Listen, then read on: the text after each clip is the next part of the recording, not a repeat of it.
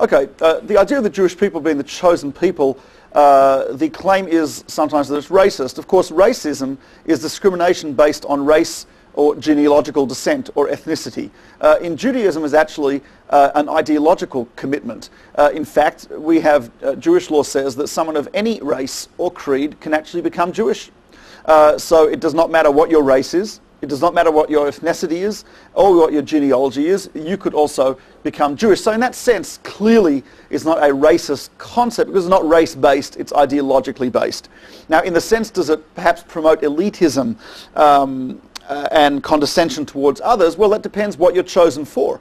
If the reason that you're chosen is in order to serve, then it's hard to look at that as being elitist or condescending. If we are chosen in order to help the world be elevated morally and spiritually, we are like the priests. Jewish people have priests within the Jewish people called Kohanim. Kohanim have certain extra obligations, and those obligations are not because they are better, but because they are obligated to be teachers.